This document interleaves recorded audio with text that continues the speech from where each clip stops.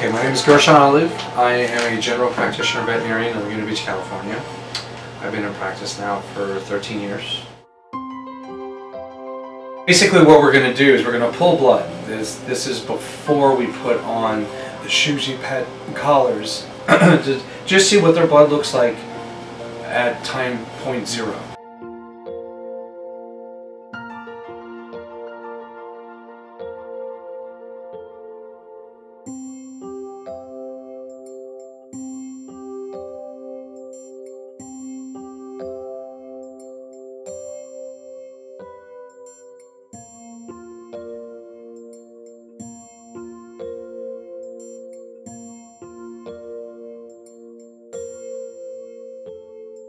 What we're going to do is we're going to look at that and we're going to compare it 12 to 24 hours later to see, is there a difference? Is there actually a difference in just half to a full day?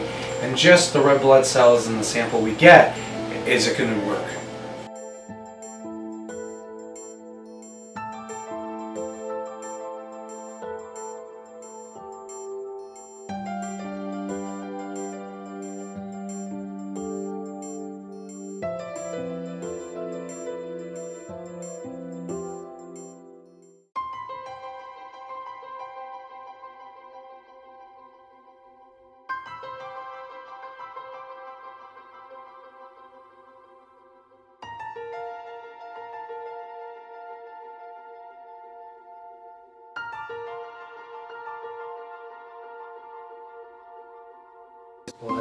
They're vibrating all over the place, they're moving around, they're getting around obstacles. It looks like they're doing just fine. There's definitely change from yesterday, the pre. What we were doing is we had a before and after picture, or after shot on the microscope of what the red blood cells were doing. And what we did find out is that yesterday these red blood cells on our patients were absolutely stagnant compared to 12 hours later today, where you could see them moving all over the slide.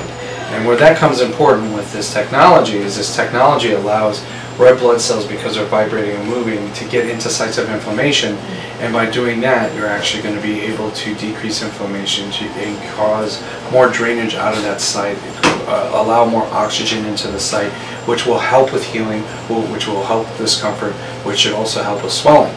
I use the Shuzi technology myself. All my staff members have used the Shuzi technology. I've definitely seen a difference on my shoulder and my knee. One of my lead technicians had foot surgery about 5 years ago, and she didn't believe in it. She put the bracelet on, and within about 5 days she was walking on it pain-free. It's been an absolutely amazing product for the people who have used it.